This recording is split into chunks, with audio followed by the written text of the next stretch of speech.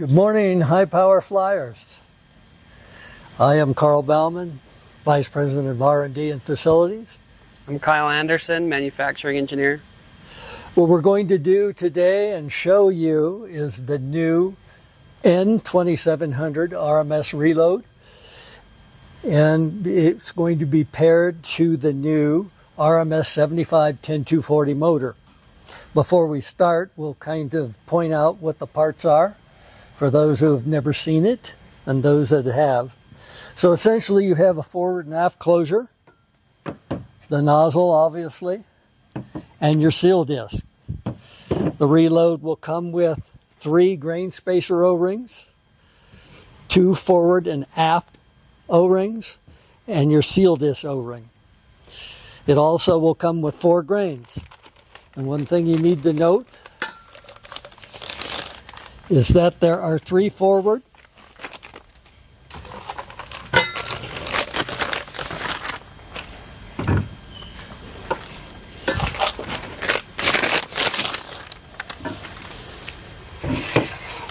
and 1 aft grain.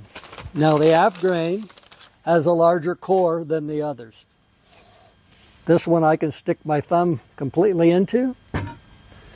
The other, it doesn't fit, so you can pretty much optically check it, or you can check it with your thumb. If you can't get it in there, these are obviously the aft, or the forward, and this is the aft. So this usually works better with 2 people.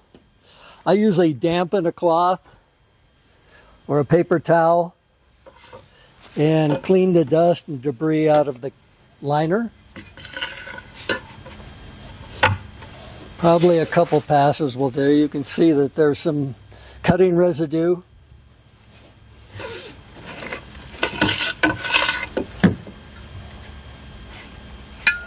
And this kind of adds a little moisture inside the liner as the glue reacts with moisture. Not really necessary, but it gives it a little assistance. So Kyle is going to essentially coat the grains with the Gorilla Glue.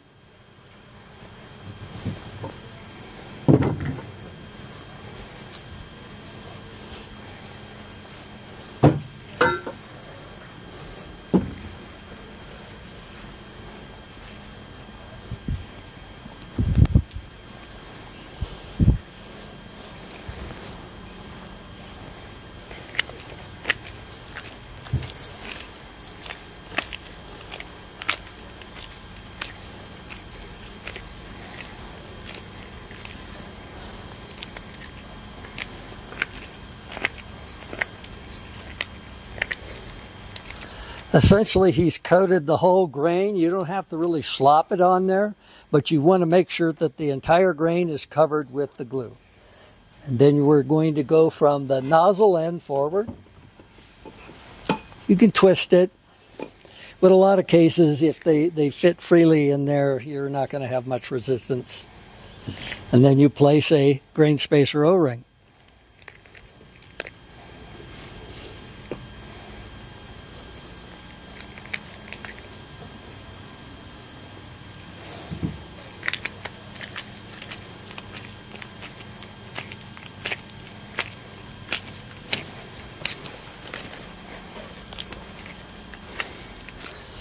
You can do this singularly, but it's a lot easier if you have an assistant. Otherwise, you're going to have glue on everything. So you just make sure that the whole surface is coated. You have your grain spacer O-ring in place. Try not to get a lot of glue on the grain face. It's not really going to hurt it as long as you don't occlude the whole front end. Place another grain spacer O-ring.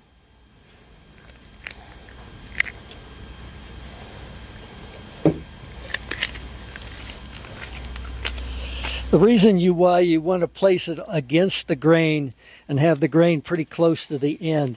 A lot of times if you drop the grain in too far and put the O-ring in, it can bunch up and you end up with an excessive gap, and you have a problem with getting your closures on because your grains are not fully seated.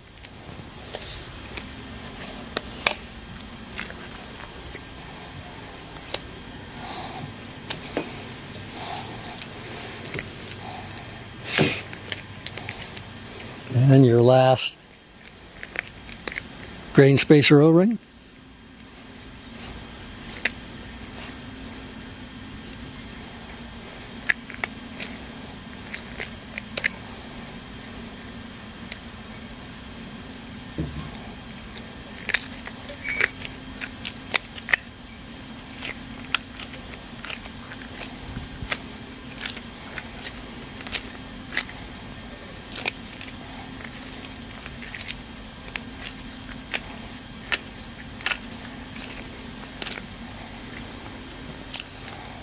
And we're going to place the aft, which has the larger core.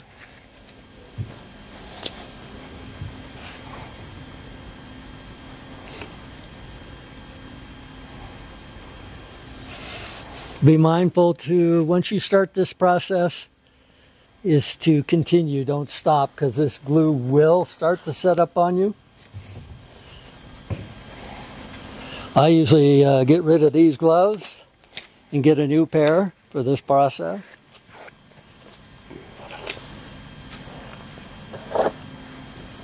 Usually take a little acetone, clean the end of the motor,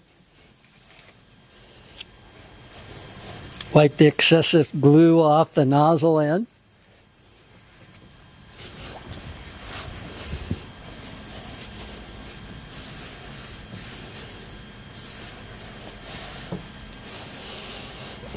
Make sure that setting your depth. Now that you have your depth there, you can turn the motor around.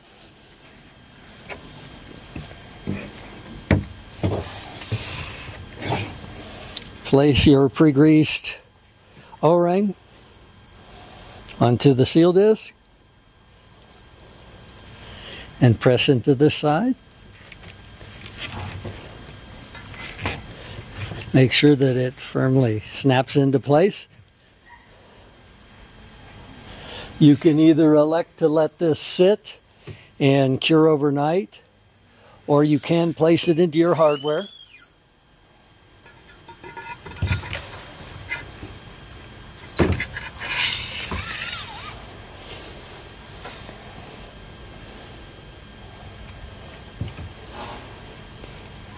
Place your forward O-ring. Now that we have placed the liner into the casing and the seal disc is in place, we place the O-ring. Prior to seating the forward closure, we're going to prepare the smoke. You need to liberally coat the forward end of the smoke. Use grease, Vaseline, Super Lube, Dow 111, whatever the grease of choice. But you do want to make sure that you inhibit this front end. This keeps this from igniting on ignition. Place it into the closure and seat it.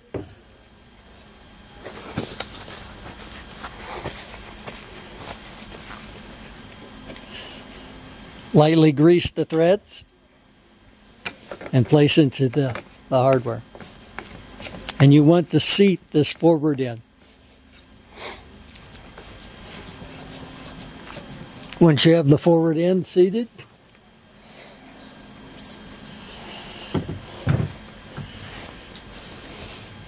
what I like to do is make sure that none of the glue is bubbling out.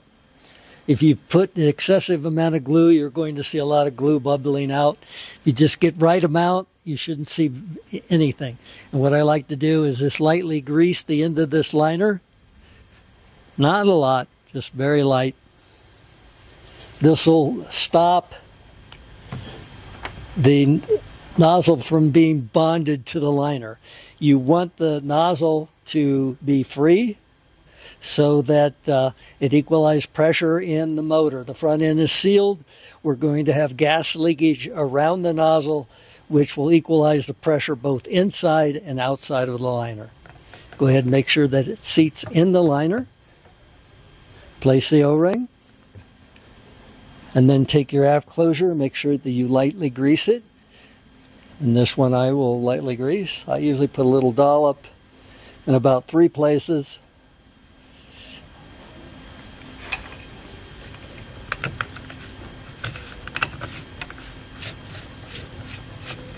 And tighten it. You'll find resistance, so your helper will hold you. And you just want to get it as snug as possible. You're going to see a slight gap anywhere from a 1/16 to an 1/8 of an inch. As long as this thing is tightened, the motor is good to go.